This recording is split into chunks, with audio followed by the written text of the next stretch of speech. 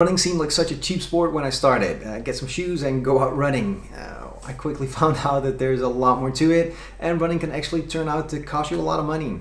Between shoes, clothes, gear, signing up for races, it all adds up fast. So today, I have some tips for runners to save some money. So we keep saving our money for the worm store.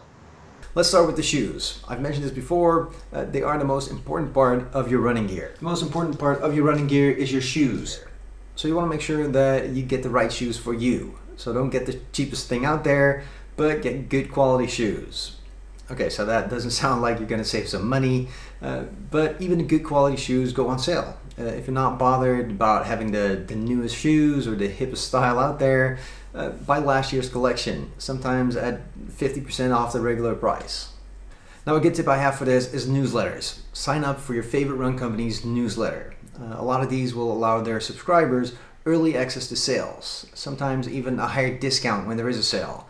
This goes for shoes, but also other running gear. Companies like Adidas, Nike, Brooks, Hoka, they all reward their newsletter subscribers this way. And that way you can have your pick of sale items when there is still a large selection. Go to Tony's, they're cheaper, you know, and they got a great selection.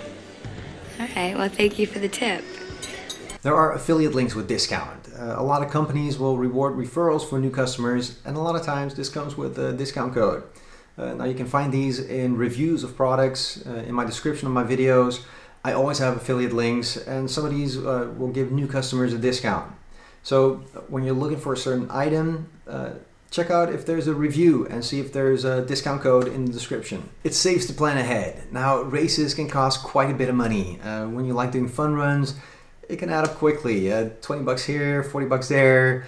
I'm not even talking about marathons or Run Disney registration prices. If you're doing a couple of races a month, it can get expensive. Now a lot of races have an early sign-up price that is lower than the regular registration price. So by planning ahead and knowing where and when you want to run, it can save you some money. A lot of races also have special prices for teams that sign up or for have a group discount. So sign up with some friends or check on Facebook on running groups to see if you can get a team together and save some money that way.